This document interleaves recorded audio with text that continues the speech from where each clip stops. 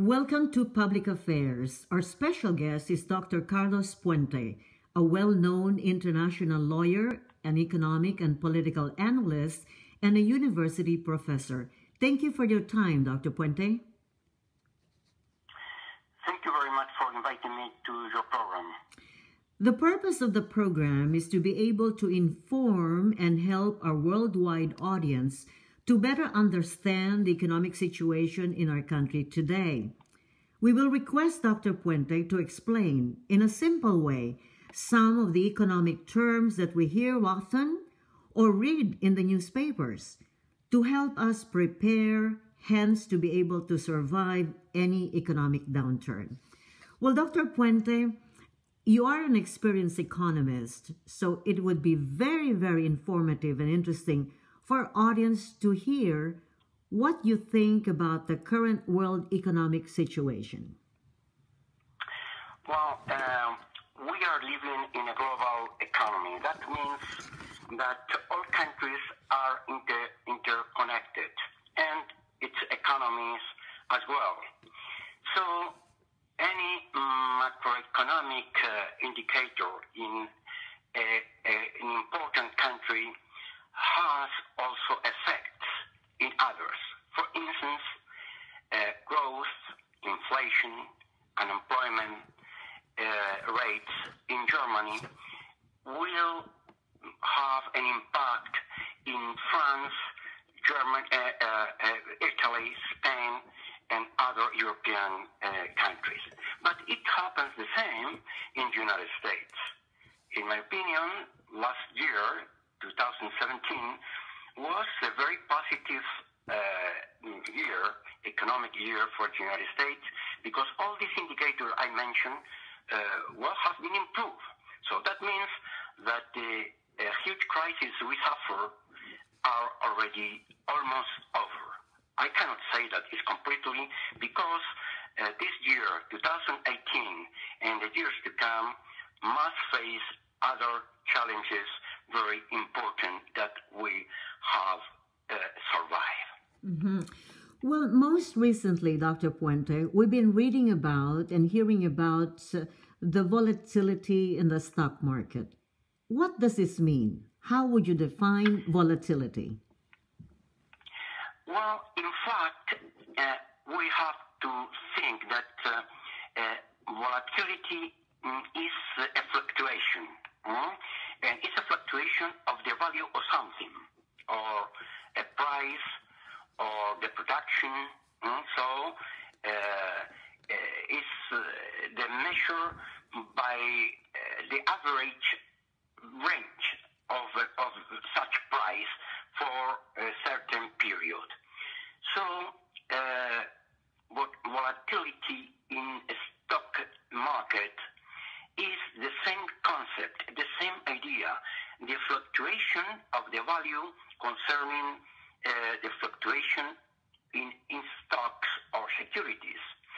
So when a trader dealing with stocks or securities should know what's the level of volatility to inform properly to the public, to the people who is a potential buyer of such products. Mm-hmm. Now, since you mentioned about traders, is volatility good or bad from the investor's point of view? And another question, does market volatility actually provide numerous money-making opportunities? It's necessary to say that volatility means a situation that is not secure, at any time can change. So that means that volatility is good for some people, but is very bad for some other, for a sector that is not very familiar with the mechanism of such products. If somebody tried to deal with stocks in the stock exchange market, should know very well how the market works and what is the possibility to make money from such volatility. If anybody is not very familiar with this kind of market, it's very risky to go inside because nobody knows exactly where will go prices, high or down. And of course, in some sectors, there are opportunities. I try to change the stock exchange market into, for instance, another sector. Let's say the market of metals, of gold, of even the housing. So volatility is also very risky. It means that it depends of many other factors. The price of the fluctuation of the price for gold depends on the production, not only on the demand and supply, but also depends from the economic policy of some governments. A lot of people try to invest in gold, and this decision has also a very important effect in the market of gold. So, for some people, means and volatility means opportunity, but for somebody else, it's not the same thing. Maybe will commit some mistakes. It's very good that you're able to explain this in a manner that people can understand better, and that's the main goal of this program. And that's good. I'm sure a lot of students who are listening, and even housewives and professionals who are working right now, are able to understand it better. Now, Dr. Puente, we also have been reading about the word bubble. So what is a bubble in an economic cycle? Well, a bubble, if we think, is something that also can be destroyed suddenly. A bubble is the rise in prices of a product or assets in general, which is in most cases a very speculative venture. So we read in the past what has happened with the bubble in the housing sector or even in the banking sector. This is very risky. A bubble in an economic cycle is something that the economists knows from the past. It's very well known, some very typical cases of bubble in history. For instance, in the 17th century, Dutch people import tulips from Turkey.